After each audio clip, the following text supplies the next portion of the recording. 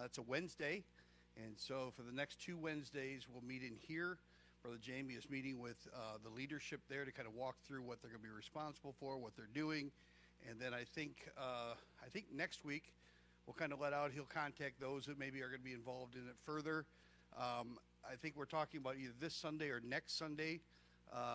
Those that are going to be helping in the different ministries there, he'll keep you afterwards on a Sunday morning, just for a little bit, and kind of walk through what it's going to look like, what we need to have done. It's great to have you, everybody, here, and I'm so thankful, grateful to be back in the Lord's house and to get a chance to study the Word of God with you today. Those that have been in Brother Jamie's class, our class is a little bit different. Hopefully you got a study sheet when you came in. If anybody need one, didn't get a study sheet, we got a couple people. We can grab them in just a second. When they come back in, Scott comes back in, I'll let you know to raise your hand again. Did you get a prayer bulletin as well, or do you need one of those? All right. Well, we'll start off with the prayer requests, and then I'm going to pray for them publicly rather than breaking up into small groups right now. So I want to let you take a look at your prayer bulletin. One of the things I wanted to mention, I haven't mentioned this to anybody, I just found out today, New Life Baptist Fellowship was a church that we were going to go and have a service with them today, or not today, but this month, on the 23rd, I think it was. The pastor contacted me, and it's not going to be a good time for them right now. He had told me that was the perfect one, and then I was nervous about even mentioning it on Sunday, and as soon as I did, 3 days later, the rug got pulled out. So we're not going to meet with them right now. They're talking with their leadership and doing some different things. Lord willing, we'll still do that here in the future. I do want it understood for those that are here, those that are watching online. We're not merging with them. I had a couple people kind of contact me, like, nervous about this. Nothing is moving fast, okay? We're just more or less trying to figure out where does the Lord want us to be. Truthfully, I'm treating this, if we end up having the meeting now, just two sister churches getting together and fellowshipping. And among the Baptist churches, that's tough to do. Baptists don't get along with anybody, and unfortunately. So I was excited just to get to know their congregation. I've been out to eat with their pastor and his wife, and Brenda and I. We had a fantastic time, and just good people. They're just really good people. And so they're only about 4.5 miles away from us here, so it's good to be able to fellowship with them. But continue to pray. We are continuing to search for a new building, as well as I met with our realtor today, Dustin Amerson. Some of you may know him. But I met with him for quite a while today and sent a counter proposal back to them. So we're kind of going back and forth. But right now we don't have a contract on this, so they're itching now to get us under contract. But truthfully, we're waiting to see a few things that kind of work in our favor. So just continue to pray for that. It's a big thing on my prayer request right now. So if you pray for the new building, but pray for your pastor's sanity as well at the same time. Number of other things that are on here. Brother Rollin was moved to Mary Free Bed, and so we're thankful for that. I think I left my coffee somewhere. All right. I got some water here. I'll be good.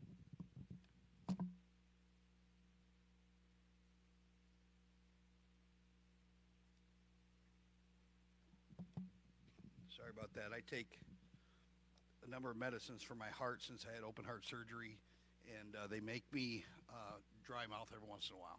So apologize for that. Once again, Brother Rowan is into Mary Free Bed now, and that's a better place for him to be. So that's a praise. That's an answer to prayer.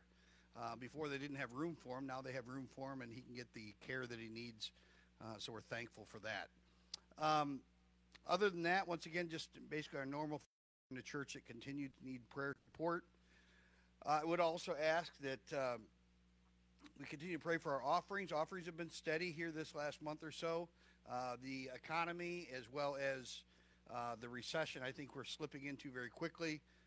It's making it hard for a lot of churches right now. So just make that a matter of prayer. I've always believed this. As your pastor, I don't worry about the money. It's not my money. Okay? It's his money. And my Bible still says that my God shall supply all your needs according to his riches in glory. Not according to my riches or your riches, his riches. And so whenever I come to the Lord when I'm praying over this, praying about the finances, I just say, Lord, bring in good laborers who are willing to support the work. And if God has your heart, he also has your pocketbook. So I just encourage you to continue to give faithfully. But our building fund expansion fund is up to almost $61,000. Praise the Lord for that. We need to probably triple that in order to get, if we were to buy a building here in this area, the cost of purchasing commercial land or businesses right now is astronomical. So there's one that came up. Actually, you guys know where the World Mission is? Down on Burlingame. They went out of business. Nice big building. I'm like, hey, that may be a possibility. It's right close to where we're at. $1.65 million. So a couple of you, I thought about calling you up, see if you had any spare change, help us out with that. But I figured that may be a tall order. Yeah, that's a good buy. Yeah. Yeah, and they want 1.5 just for this building, this whole complex.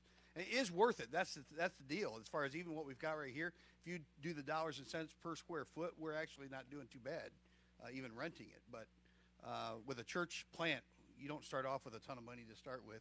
Generally, you start off for very, very little and build it up from there. The Lord has been good to us, but continue to pray. All right. Other requests that you have that you'd like us to pray with you about, if you want to turn it over to the back there. These folks that still we're continuing to pray for our monthly church prayer list. The Berdines down in Nicaragua. The Bridge to Recovery program is heavy on my heart right now. Just continue to pray. God is working in that area. I met a judge, one of our circuit judges here, at a business meeting that we were having for the local businesses on 28th Street. Judge Timmer, I got a chance to talk with him, gave him a card, said this is what we're looking to do. He gave it to the lead probationary officer in Wyoming County. They talked, Brother Jamie, and he talked for like 45 minutes this afternoon, and the guy is like stoked. He wants us to, he said it's exactly what he's been looking for. He wants to go ahead and promote that, to come here to this program. That's a blessing. You're not as excited as I am, but I was, if you heard me earlier, I yelped. Yeah, I get excited, I get emotional. But that's what we've been praying for. And so the Lord is blessing that way. That's fantastic. All right, other requests that you have you'd like to pray, you need us to pray with you? Yes.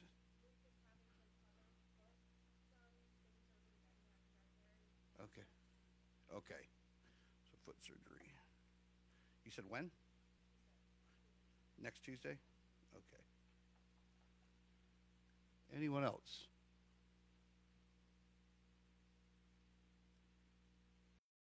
Yes, Christina. Okay. Okay. Amen. Good. Just started Saturday. Praise the Lord. Glad to hear that. All right. I've been on the floor a lot, but usually because I fall down. Sorry. Anyone else? I thought I saw another hand. Yeah. Walt.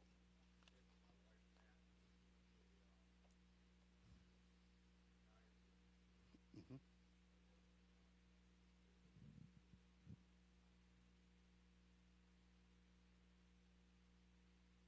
Meds? Okay. All right.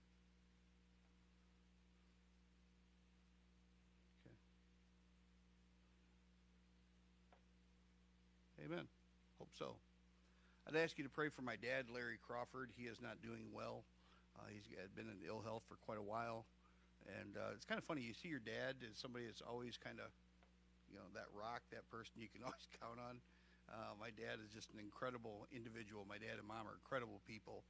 And godly people, love the Lord, just set a great example for me and my brothers. But he has had some respiratory issues that haven't seemed to ever go away. So they are very concerned about that. And so just pray for my dad if you don't mind.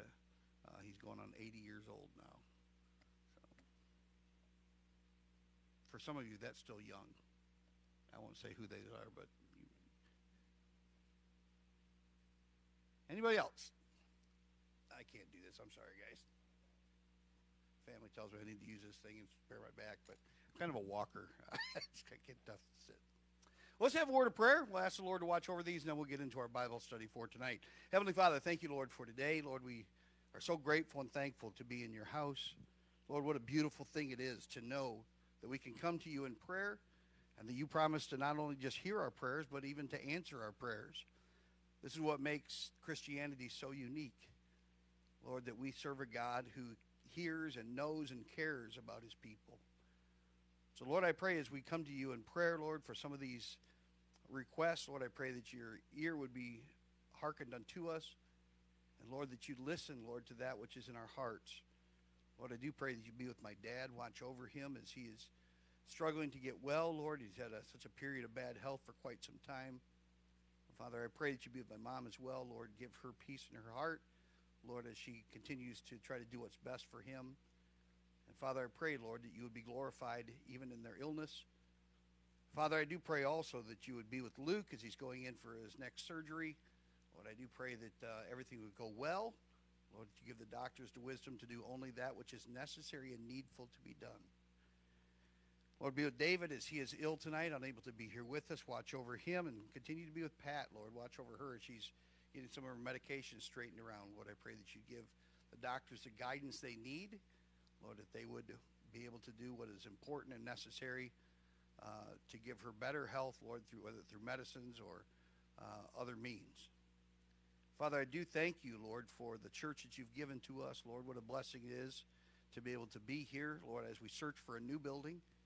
Lord, even still we pray, if it's your will for us to stay right here, that you'd make that openly apparent.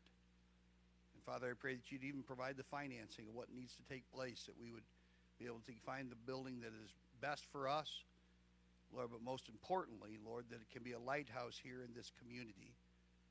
Lord, there are other churches here that serve you faithfully. Lord, I would never say that we are the only one, but I do have a burden, and I know the people of CrossPoint have a burden to be a lighthouse here. And so, Lord, I pray that you'd help us to accomplish that. Show us where we need to go, what we need to do. May you continue to bless our finances, Lord, so we're able to pay our bills, Lord, but also be able to put aside even extra money towards our building program so that we can get the financing together for a down payment. Father, I do once again ask you, Lord, that you would be with our missionaries, but especially the Berdines, Lord, as they are missionaries to Nicaragua. Lord, as they minister there, Lord, I pray that you give them wisdom. I know that it's a very poor country to begin with, Lord, with all the recession and the pandemic and things, Lord, has made it extremely difficult for the men that are there that are serving faithfully. Lord, I pray also that you would be with the recovery program, Bridge to Recovery, B2R. Lord, I pray you'd be with Jamie and Michelle. Lord, watch over them, build a hedge about their family. Lord, about their marriage as well. Lord, strengthen them, Lord, that they be able to accomplish that which you've laid out for them. Lord, Brother Jamie and I prayed for many, many times, Lord, many, many months as this program is getting off the ground. Lord, I pray that your will would be done. Guide me as the pastor of the church, Lord, to help Jamie.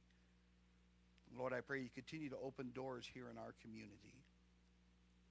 Father, of all the things, Lord, that we hope to accomplish, Lord, we need your Holy Spirit here in our church. Lord, it's not enough for us to be well-intentioned. It's not enough for us to simply have programs or have church. Lord, what we desire and what we need most is your Holy Spirit's guidance, wisdom, and Lord, your power that can change lives. Lord, we are going into an area that is oftentimes neglected and many times is without hope. Those that struggle with addictions, those that struggle with finding a way out of their cycle of addiction. And Lord, a program won't change that. It has to be your Holy Spirit. So Lord, I pray that you give us wisdom as we set this program up, that it may be effective here in this community. And Lord, that we would see souls saved for your glory. Lord, that we'd see families and marriages put back together. Lord, I know this is already what you desire, so Lord, I know that you're able to accomplish this. Lord, I don't know exactly how and why everything is going to work, but I know that it's your will for us to reach those that are in the highways and hedges and compel them to come in. So we are simply trying to do what your word calls us to do. And so we ask your Holy Spirit to bless the work of our hands, knowing once again the easiest prayers are those that are already known to be in your will. And we know according to your word that you're not willing that any should perish, but that all should come to repentance.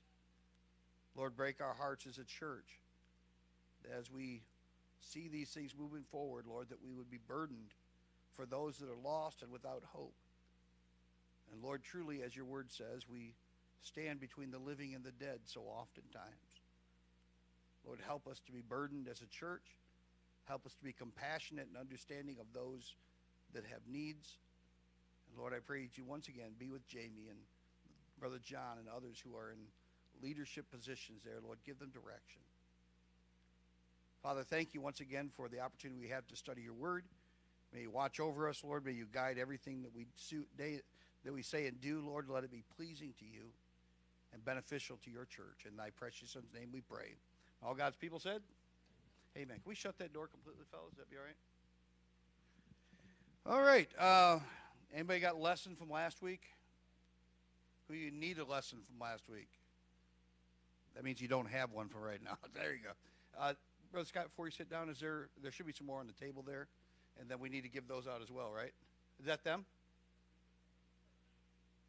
Yeah, that'll be for next week. We can pass those out too, but yeah, Chris, you can go back on the table there. There should be a bunch of them on the table. Sorry, we're kind of a little scattered today. 1 Corinthians chapter 1, though, in your Bible. If you have your Bible, or if you have it on your phone, you ought to have your Bible on your phone too. I have a number of Bibles that are on my phone that I use. We use a King James here in our church. It's just, once again, continuity factor. What the kids are being taught in their class is the same that teens are being taught and that we're being taught. So we kind of all go out of the same book. So we use the King James, but I have a number of, this is the one Scott in the maroon there is passing out is next week's, and I'll explain to those that are new to my class kind of how this works. Brother Chris is going to pass out the ones that we're going to study tonight. So if you need those, Brother Chris here, the guy in the black, the man in black, not Johnny Cash, but this man in black, we'll pass it out to you. I'm not sure what I was saying earlier, but I'm sure it was important. Anybody remember? I don't know. All right, I was talking about Bibles, having Bibles on your phone or on your iPad. I use my Bible more electronically than I do I have my Stayed and True Bible, the Bible I gave my life back to the Lord with 30 years ago that I still use. I use that oftentimes in my own personal study. But I encourage you, if you don't have the Bible on your iPhone, Takarta is a really good Bible version. It's free. You can get a lot of that kind of extra free commentaries and things along with it. eSword is also another real good one that I use for my computer. But Takarta is one that's online. You can't really download it. You have an app for it, but you can go ahead and read it. And they have another one. It's dramatized. Anybody ever hear one of those? Where some guy, like, they'll read through the Bible, and, like, when it talks about when they're in the boat, they'll have, like, the waves kind of crashing alongside and the wind going through. And if they're nervous or afraid, you'll have people in the background like crying out or whatever else, or nervous. I do that a lot of times if I'm walking, because I have to go walking for my heart situation. I have to go out and walk. I'll put my earbuds in and just listen to the dramatized version. Sometimes it's a little bit easier than just hearing the words being read. It's nice to be able to kind of get the surround effect. So like when a woman is speaking, they have a woman's voice, man speaking, a man's voice, LGBTQ, I'm not sure what they do, but anyway. But it'll have basically all these different added features. So it's called Dramatized, the Dramatized Bible. If you ever want to look that up, it's great to put on your phone. It's wonderful when you're working out or you're walking, or even if you're mowing the grass, that kind of thing, to have the Word of God constantly coming into you. 1 Corinthians chapter 1, we're going to look at verses 19 through 31 in our class. We've had a couple weeks of this. Those who have not been with us, I'll bring you quickly up to speed. The Corinthian church was an incredible church. It was one of the biggest cities in Asia Minor, which we would consider Greece today. It was a very influential church, or influential city when it came to trade. They had many different trade routes that came through, which allowed for them to have a lot of different people from different parts of the world come through. They were an influential city. They were a philosophical type city, but they were a very perverse city. They had temples. Their main worship in the city of Corinth was the goddess Aphrodite. And that name probably rings for some of you. That basically gets used even yet today. But she was the goddess of love. And once again, they weren't talking about I love pizza. They were talking about an eros, a sensual kind of love. And they had temples everywhere around the city. They had over 1,000 temple prostitutes, men, women, children, that were there in the temples. And if you were going to worship Aphrodite, your part of the whole process would be that you'd have a relationship with one of these temple prostitutes, and that was kind of consummating your worship that you had for that day, or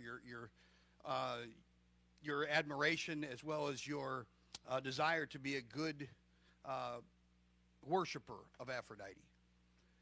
And you can imagine, once again, if that's part of your society, that's the norm, how much difficulty it must have been for the Corinthians who accepted Christ to separate that. You understand what I'm saying? It had been incredibly difficult.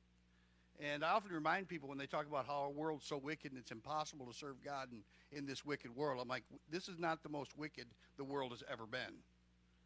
It's been worse, trust me. Read through scriptures and you find that to be true. He destroyed everything in the Diluvian flood because all of mankind, the only thought in their imagination was wickedness continually.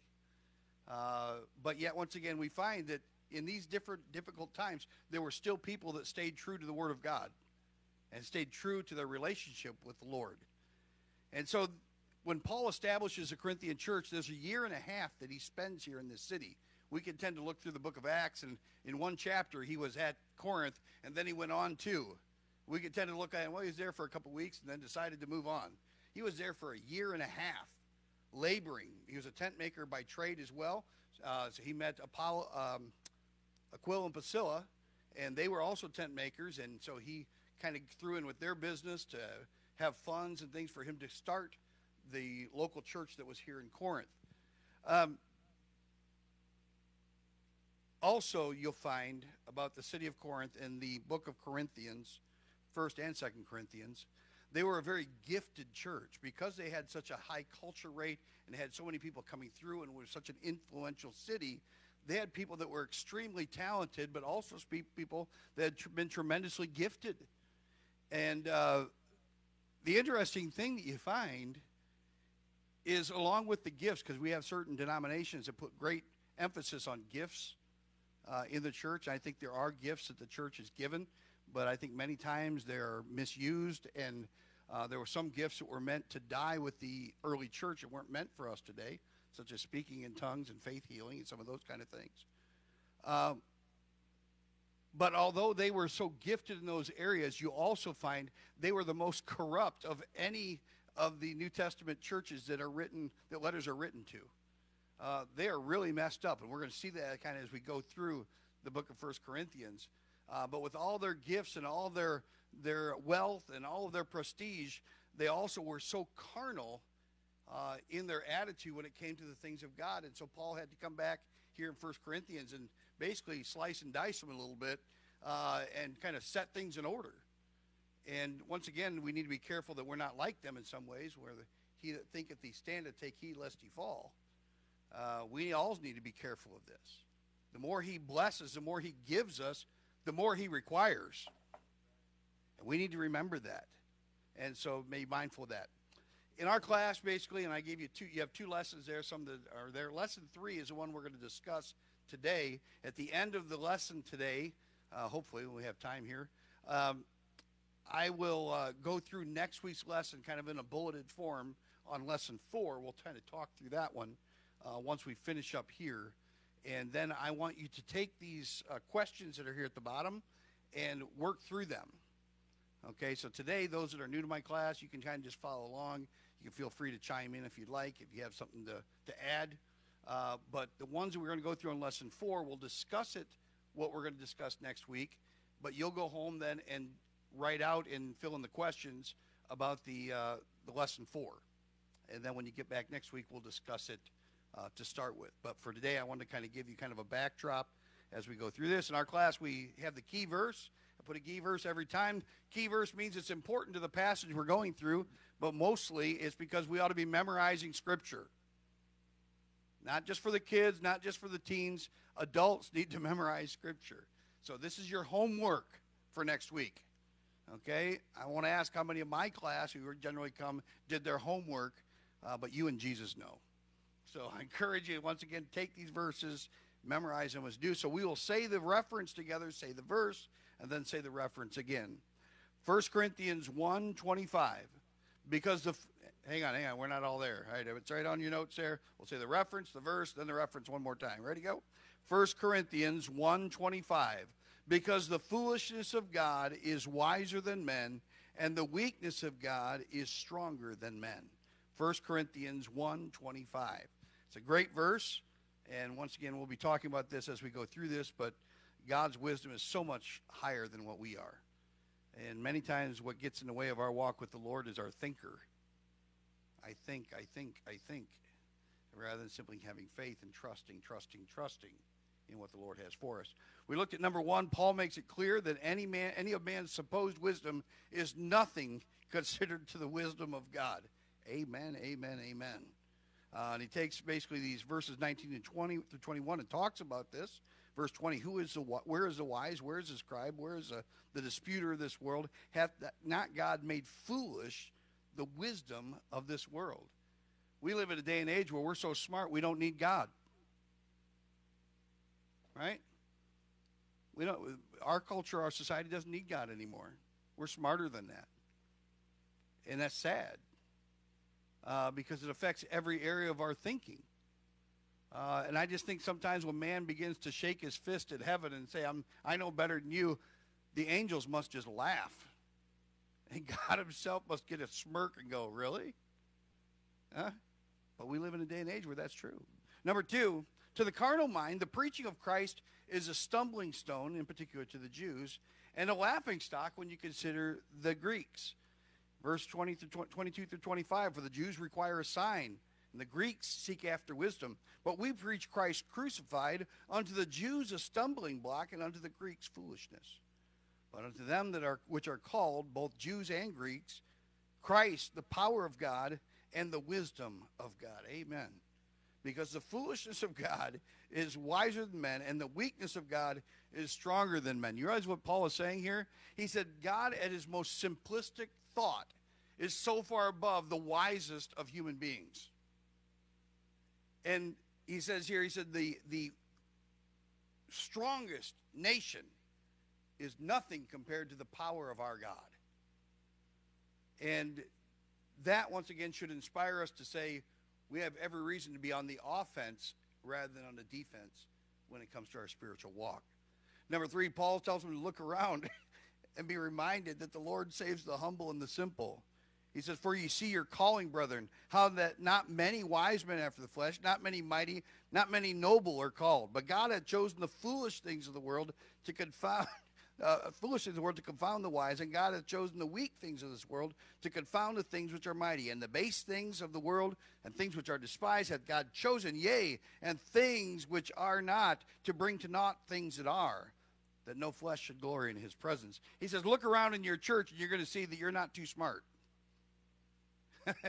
Look around your church. God didn't get the cream of the crop many times when you look around the church. I'm talking any church. Oftentimes, those that are the most intelligent, those that are the most accomplished, those that have the most money don't need God. That's their attitude. I don't need that. But most of us, we wouldn't categorize ourselves in one of those areas. We'd have to say, I squeaked through high school and made it into college. Huh? Not the most athletic person in the world, not the person who has the most money in the world, but I need the Lord. And oftentimes, once again, having those things help us to realize how dependent we are upon the Lord for all these things. And I just find it ironic as they read these letters out loud to the church when they got them. And he goes, Paul's like, look around. He said, I've been there. I started that church. Look around. You think you're something. You're not. I find that's humorous. Number 4, he said, instead of boasting about who discipled them, remember we were talking at the beginning here? I'm of Paul, I'm of Apollos, I'm of Cephas. He says, it's not important. It's not important who discipled you. They should be reminded that it's the Lord that saves and keeps them. Verses 30 through 31. But of him are ye in Christ Jesus, who of God is made unto us wisdom, and righteousness, and sanctification, and redemption, that according as it is written, he that glorieth, let him glory in the Lord. If you and I have accomplished anything in our Christian life, it's not because we're something special, but it's because we've humbled ourselves at some point in our life, and God has seen fit to use us and speak to us. And oftentimes, once again, when the blessings get big and God allows us to gain strength, churches and people forget God that brought them to that point. And that's why he says, no flesh should glory in his presence. He that glorieth, let him glory in the Lord. So what we do in my class now, we got questions for tonight. I took a little bit of time, so I wanted to bring everyone up to speed so you know kind of what direction we're going. Number one, why is the cross of Christ foolish to the worldly mind? And if you're going to speak up, kind of just speak up loudly if you're going to answer this. But why do you think that is? Yeah. Sure. Why would you die for anybody else? Well, giving your own son to die for somebody else at that. I mean, I love you folks. Brother Josh, I love him. But if it came between you and T, I'll bring flowers to your grave. I'll think of you quite often. But you don't hold a candle. He's my son. God so loved the world that he gave his own begotten Son. It's beyond the thinking of mankind. Anyone else? Yeah, Ed.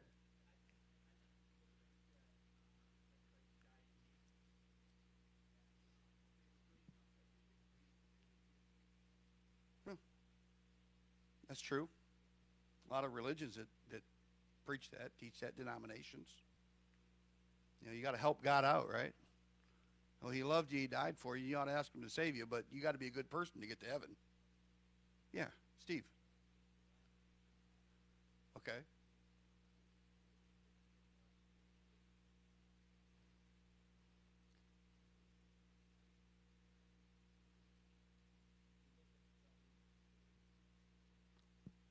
Yeah. Yeah, if you look at the story, a Jew 2,000 years ago was put to death, and I'm supposed to trust that his blood is going to buy my eternity.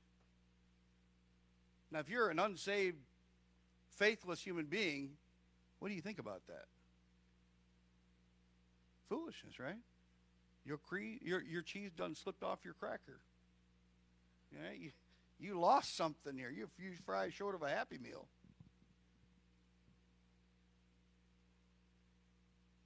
Yeah. I see people. There's a couple of people that I think are pretty good at this. David Jeremiah was good at this. There's a number of others that MacArthur is good at this. They're intellectual people, much more intellectual than I am. I went to college, but obviously not the same one they did. But these are really intelligent people. But sometimes you see Christians trying to explain in human terms the salvation message so that people will understand it. The unsaved world will never comprehend that. That's why it requires faith. That's why Jesus said, if even I be lifted up, I will draw all men to myself. We can't rationalize it out for human beings to say, okay, intellectual, this is how this all works. There's far too much faith that's involved there. Faith that a virgin conceived, stop right there. That's foolishness. Right? To the world. Some of you look confused. A virgin can't have a child. All right? So to say that Mary, before she was married to Joseph and was a virgin, was conceived in the Holy Ghost and the Son of God was placed in her womb. Tell me that doesn't sound nuts. Huh? And then he grew up to 33, and the religious leaders of his day crucified him. And then 3 days later, what happened? You're crazy. People don't get up after being crucified and gutted. They put a spear into his side and punctured his lungs and his heart. He wasn't mostly dead. He was all dead. 3 days later, he pushed the stone away and climbed out. Yeah. Yeah. Sure. I get annoyed with that. Do you get annoyed with that? billions and billions and billions of years ago, there was this loud boom, and everything began to fall into place. And then the world, there was a little amoeba. Started to swim around there, and all the gases and water that was there, and decided he wanted to swim, so he grew a tail over billions of years. And then he needed some legs because he was tired of swimming around, so he started to sprout legs, and that took millions of years. Then he crawled out. He realized he needed to breathe, so it changed his inside so he could breathe air. And you guys how crazy that sounds? But you look in our society, that's truth to them. That's absolute truth. Once again, when they look at our faith, they have a similar thing. Anybody else? Why is the cross of Christ foolish to the worldly mind? Let me say this. I think they've been confused by countless religions and denominations as well. Ever been asked this question? What makes you think that you have the truth? People ask you that? Start talking about your faith? What makes you think you've got it? Who do you think that makes the happiest with all the confusion, the spiritual confusion? Satan himself, doesn't it? He's a master counterfeiter. He loves that. Because in all that confusion, people lose sight of the gospel, the cross of Jesus Christ, are essential for salvation. Anybody else? Go to the next one. Let me throw this out to you. Can a person accept the truth of the gospel and yet still be a cynic of the gospel? Okay. How so?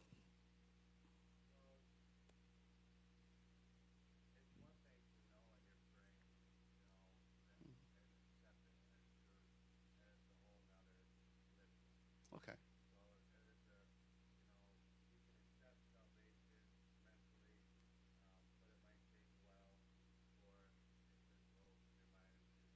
Let me ask you this, because you're right on where I'm trying to get to. Could someone accept Jesus Christ, his death, burial, resurrection, and trust him as Savior, but not believe he's virgin born? Because our human mind says that's an impossibility. Huh? Or if they believe in other things, but yet when it comes down to, really, you believe in 3 days, 3 nights, he came up out of the grave? I can believe that I want a better life, so I'm going to pray this prayer and receive Christ, but that's kind of crazy. Can someone have both? Okay. Anybody else? Add to that. Yeah. Yeah.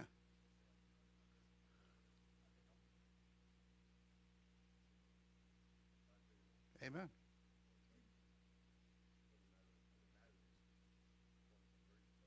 Mm-hmm. Sure.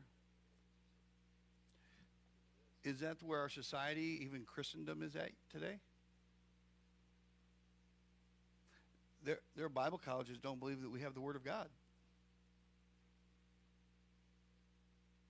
You know, so can they be cynical of the whole truth, but yet still say I'm a Christian? That's where I'm kind of getting to. Okay, people can believe it, don't make it true. You don't think so? Yeah. What are the essentials for salvation? Because we're talking about the cross of Christ. That's the essence of it. How does a person get there? Yeah, Junior.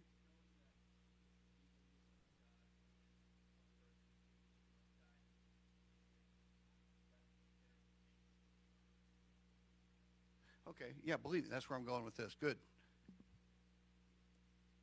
What is it? What do we call that? If you believe and trust in something like that, faith. Is faith essential? And that's where he's saying, if you don't believe part of it, can you believe the rest of it? We have churches and denominations that are trying to do that now.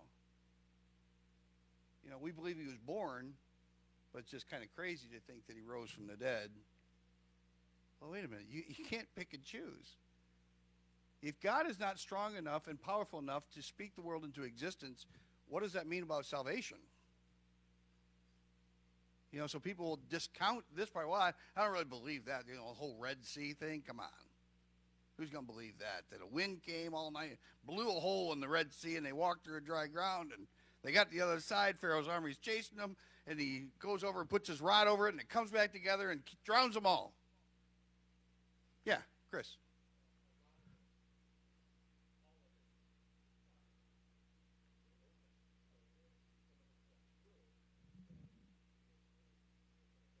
Yeah, what parts are true and what parts?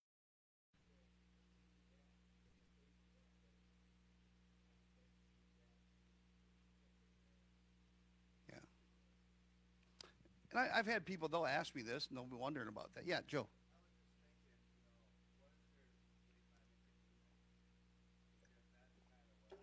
Sure. Yeah. Amen.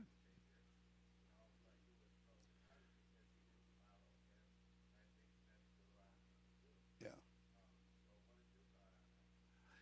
I believe Nicodemus accepted Christ. He was there at the crucifixion. He's there at the burial. But yeah, John chapter 3, he asks all sorts of questions, doesn't he? How can a man enter into his mother's womb a second time? What's he saying? That's foolish. That's what he's trying to say. That's ridiculous. It's impossible. And that's what Jesus gives the great discourse of separating spiritual and physical, right? Difference between the water and the blood kind of thing. And then, of course, comes to verses 15, 16, and 17 that is so powerful. But I believe Nicodemus accepted Christ. I do. I think he was cynical. Sure, he was a well-educated man. To ask him to believe these things was difficult for him to grasp. But I don't believe he would have been there at the burial if he hadn't accepted Christ at some point. My point, and I know where you were coming from. I think people can be cynical, but I don't think they can stay cynical and still have faith. I just think those things can be diametrically opposed. Now, to how much, to what extent, you know, when you lead someone to Christ, I lead someone to Christ, I don't ask them if they believe every story. They haven't even heard every story. They've never studied every story that's in there. But I always come back to the Word of God. I'll show them the Bible. I said, this is not my word, but His word. That's where I start. Because if they won't accept that premise, there's no point in going forward. Because everything else I'm going to tell you, I'm going to say, well, that's just your opinion. So I'd love to say, well, yeah, you know, cynical people or many intellectual people talk themselves right out of salvation because they're unwilling to accept something by faith that's miraculous. And that's why Paul is saying this. When he comes to them, he says, you know what, I came preaching the word of the cross of Christ to you. I didn't come and talk about everything else. I started with the basic building block of faith. This is where we all have to start. Number two, is it all dangerous to try to intellectualize the salvation experience? And then kind of where does this take place in our society today? Colleges? Where else does this take place? Sunday school? How about the internet? They say it on the internet, it's got to be true. You know, they wouldn't lie to you.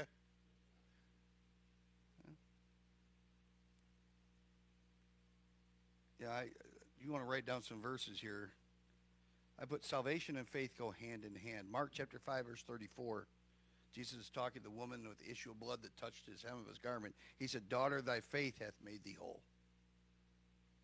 Not your actions, your faith. Faith is the substance of things hoped for, the evidence of things not seen. If I could see it, it's not faith. It's when I don't see it that it requires faith. Luke 17, verse number 19. He said unto him, arise, go thy way, thy faith hath made thee whole. And once again, what is faith? Hebrews 11, 1 through 3. I just quoted it a second ago. Faith is the substance of things hoped for, the evidence of things not seen. For by it the elders obtained a good report. He's talking about those in the Old Testament, their faith. Through faith we understand that the worlds were framed by the word of God, so that the things which are seen were not made of things which do appear. So what is he saying? God doesn't believe in evolution. Because that's what he's talking about here. The things that we see were made, he said, things which are seen were not made of things which do appear. He's contradicting that intellectualism that's taken over our humanistic society. But it is dangerous. We have to be careful. And I've seen people, even as they grow in their faith, and they start reaching out and trying to get more and more information, and they end up straying into straying into wild oats, places where they shouldn't be, and before long they're hooked. The intellectual side gets in, and they realize, well, that's ridiculous to believe that, and so they get kind of quieter and quieter until they confirm that, well, that must be the truth. Yeah.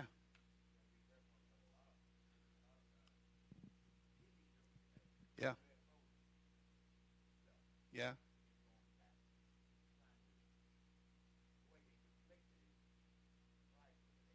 Yeah. Now, you may believe that. I didn't believe that, though. No. We have to church Daryl when we're finished here.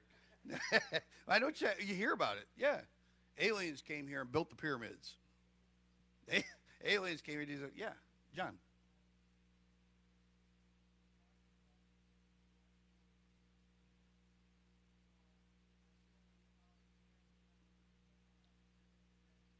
Hmm.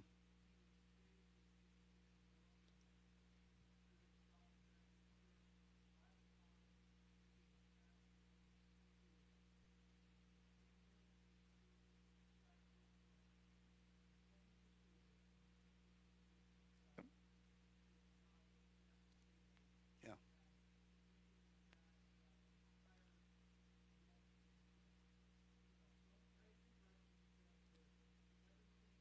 Sure.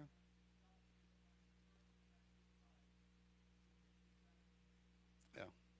Sad. Hmm.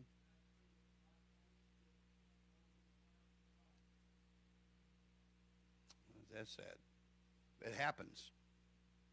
Just very careful what you read, what you listen to. Make sure that the Word of God is what you balance it with. And if it comes between Dr. So-and-so or the Word of God, choose the Word of God.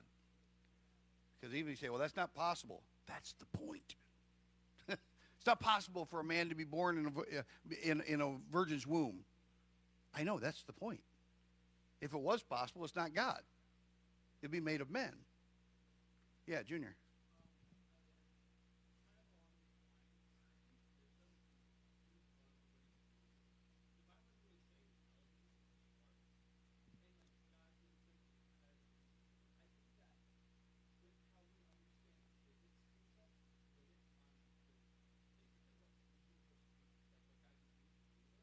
Okay,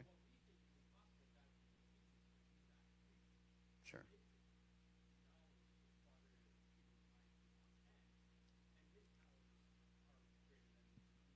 Here's a good one. Follow the science. You ever hear that? Follow the science. Because science has always been right. Huh? Let's bleed him. Get all the bad blood out, and then he'll survive. The guy's sick as it is. The Bible says the life of the body is in the blood. That's pretty common sense. Science has been wrong too many times for me to simply say I'm going to trust the science. Anyway, that's a whole other thing. Number 3, why is Christ crucified a stumbling block to the Jews and foolishness to the Greeks? He uses these two separate words. Why do you think that is? Yeah, yeah. Jeanette, I'm sorry.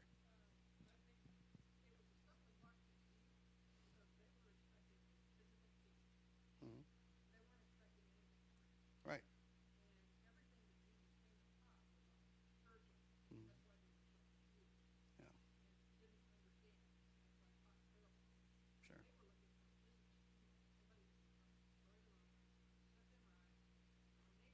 Yeah. This is your Messiah. Well, for years they'd waited for the descendant of King David to sit on the throne of Israel again and throw off the Roman legions and make Israel a one nation again, independent. No. Okay. Yeah, Junior.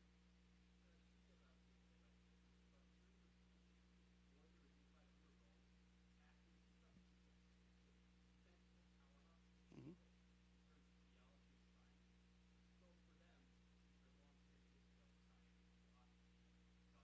Hmm.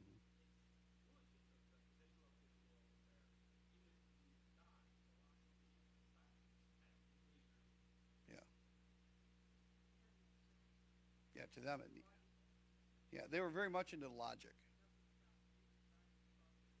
Right. Anybody think of a time when that happened? The book of Acts? Mars Hill. Exactly right. Acts chapter 17, 18 through 21. They grabbed Paul and they said, "What will this babbler say?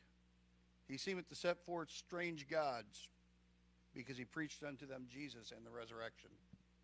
They wanted to figure it out. Took them to Mars Hill and said, "Hey, tell us what you need to say here." And then verse 21 says, "For the Athenians and strangers which were there spent their time in nothing else but either to tell or to hear some new thing." Plato, Socrates, all these different philosophers, these great philosophers came out of Greece. So to them, yeah, it was foolishness, as we've been talking about. The Jews, a stumbling block. Think of all the things that the Jews had. You ever think about that? The Old Testament scriptures, the prophecies. What did they know? No, okay, well, I'm saying, what do they know about their Messiah?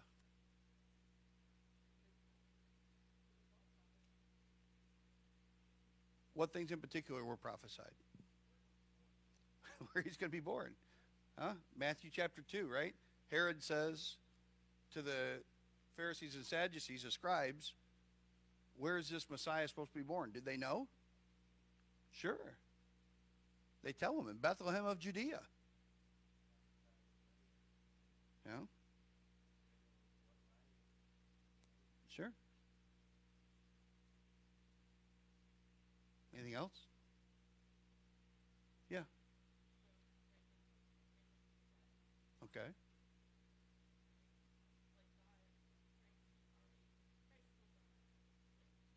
Yeah. Yeah. Did the Jews believe that? What did the Jews believe when Jesus said that? He said, "Destroy this temple and I'll raise it up in 3 days." He's standing there in front of the temple. The physical temple. It took years for us to build this. You know, and this carpenter is saying, "Tear it down, I'm going to build it up again. 3 days." Yeah, right. Oh, sure, he could have. Huh? How did that cause them to stumble then?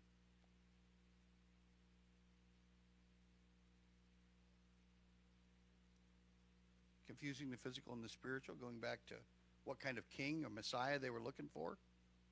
Huh? Cause them to, what do you think about when something's a stumbling block? What is a stumbling block? There has to be something there.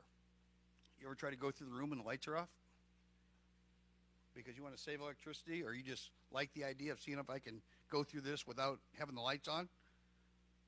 Few Legos later and stubbed toes and everything else, you're like, "Why didn't I turn the light on?" So you're hopping around upside down and holding your foot.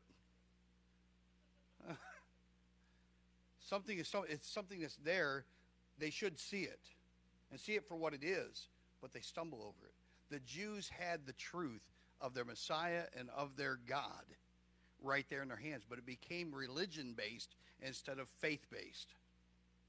And that's why Hebrews 11, the passage I started to talk about, read through the entire chapter. All Paul does is go back and say, by faith, by faith, by faith, by faith, by faith. Who's that letter written to? The Jews. It's a letter to the Hebrews. Paul said this becomes such a stumbling block to you, you don't even realize that you hold that truth, but yet you're falling over it every time. Just accept it. By faith, you have the truth. See, if you go back deeper, I keep going here. If you go back deeper, they even knew when Jesus was going to be born. Now, think about this. They knew when he was going to be born, the weeks that he talks about in the book of Daniel. They knew almost, within a short window, they knew exactly when that Messiah was going to come. And they knew where he was going to come. Now, stop and think about this. Why didn't they have that place staked out? That would make sense, wouldn't it? If the guy you've been waiting for centuries for, you knew within a few years where he was going to be born, and you knew where he was going to be born in Bethlehem, man, why wasn't somebody there checking every kid that came through? Huh? It's one of these kids. Let's keep tabs on them. Even if they believed it was to throw off the Romans at that point. But you think they would. But they didn't. Why? Because religion became important to them. And their religion was their stumbling block. They couldn't get past it because it was so important. Look at the story of Peter, right? Rise up and eat, right? Sees all the unclean beasts. What does he say? Not so, Lord. God's talking to him. He's still telling God, no, wait. You can't tell me to eat those unclean beasts because I've never done that. Peter, Jew, stop stumbling over that which is there. But that's how they were. Yeah, quickly.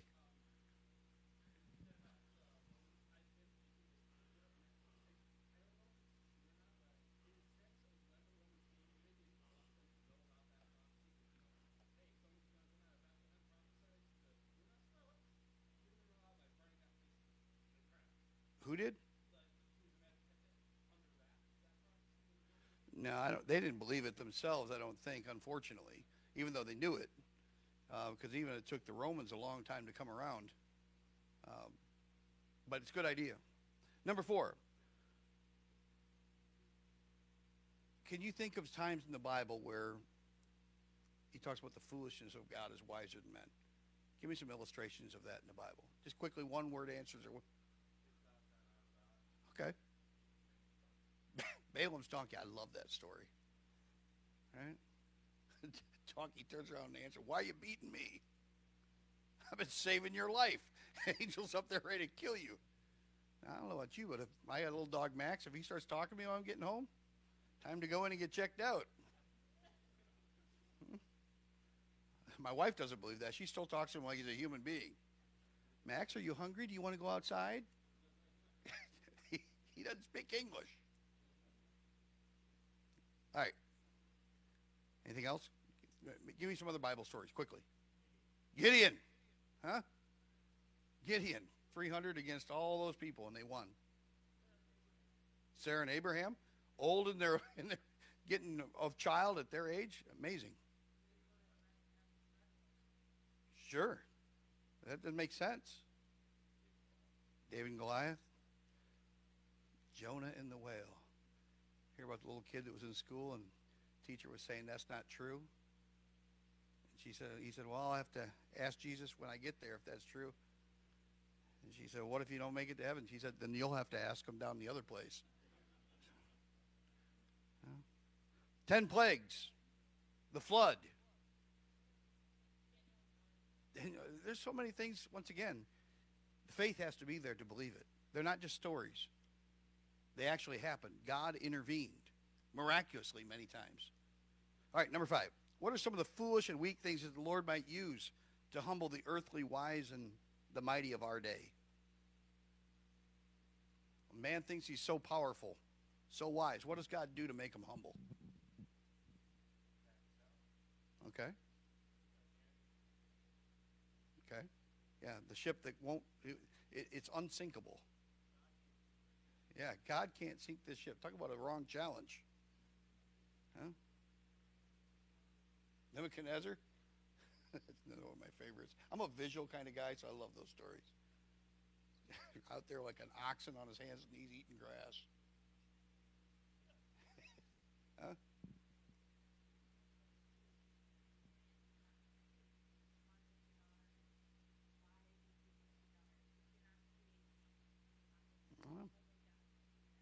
True.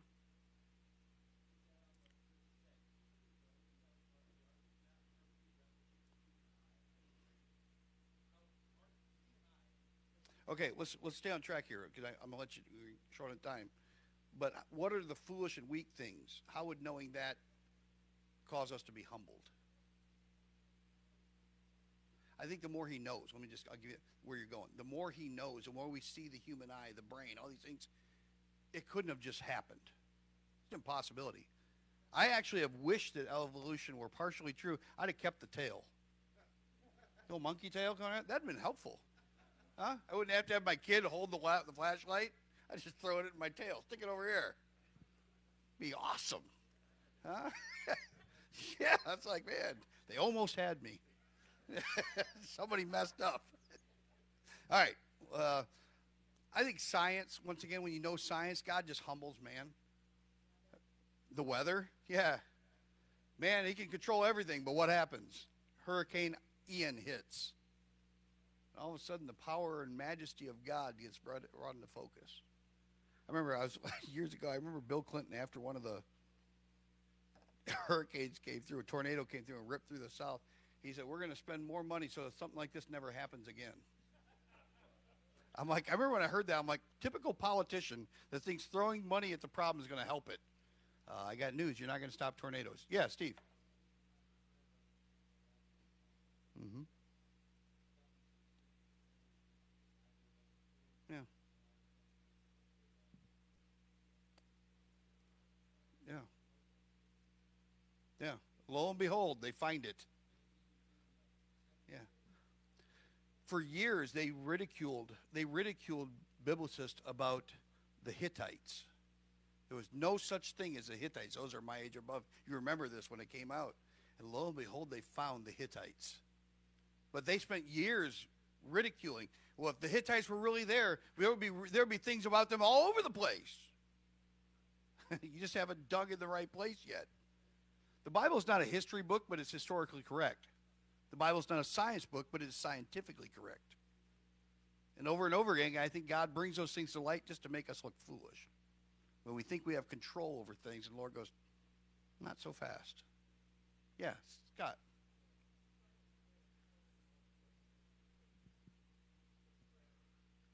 Yeah,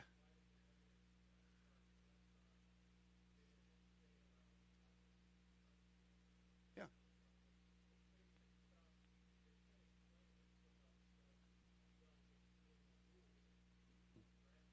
yeah.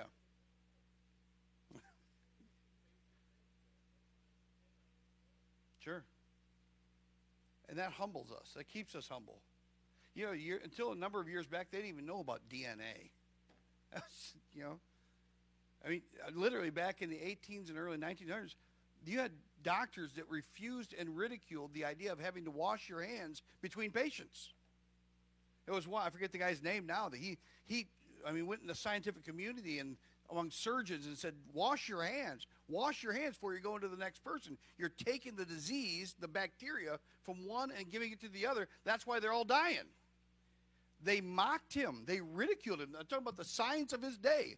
Laughed at him to the point he went crazy and died in an insane asylum because nobody could see a bacteria. So that's just this lunatic talking about that. Obviously, that's not true. Science doesn't prove that. And then all of a sudden, you wouldn't find a doctor going today into a surgery and not masked up, gowned up, and with his gloves on and scrubbing all the way up to his elbows to make sure he doesn't pollute anything that's in there. The Lord's sitting back scratching his head and going, what? You don't think you should wash your hands when you're going from patient to patient to patient? Let me give you one other thing I wrote down. Catastrophes, but in particular, think about 9/11. I think most of were alive, either teens or adults at that time. You can remember where you were when you watched the planes slamming into those buildings. Remember the attitude of God's people as well as the United States of America after that happened? The churches were packed. Churches, I remember our church I was at in Missouri, left the doors open. It was a steady stream of people coming in to pray. I think, once again, when we get all high and mighty and think we've accomplished something, all it takes is one disaster to bring us back to our knees. Number 6 here. In what ways can we glory in this life regarding our Christianity? And what are the cautions that a Christian should be careful of in this? No flesh should glory in his presence. He that glorieth, let him glory in the Lord. Okay, how do we do that? Yeah. Give God the credit. Anything else? How about this? If God can use me, he can use anybody. How many other amens are out there? Huh? If God can use you, he can use anybody. An old preacher got up one time and he says, if you knew the man I was, you wouldn't take the time to sit and listen to me. And he said, if I knew the people you were, I wouldn't waste my time. Huh? We're nothing special. Once again, Paul says, look around, right? Look around your church as we're reading this. Are there any rich people, any wealthy people, any intellectual people, any Nobel Prize winners in here? Well, we're just a simple salt of the earth people. that have the simple faith to say, Lord, I trust you. Anything else? How can a Christian make sure that he doesn't take any of that glory for himself? Because it can be easy sometimes when we're talking to people about faith is to go act as so somehow we've accomplished something. Well, Theron, you just think you have the truth. Yeah, Chris.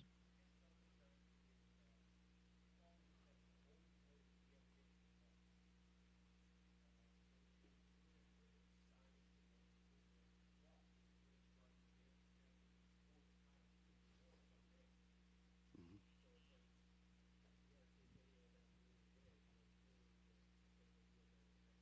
Mhm.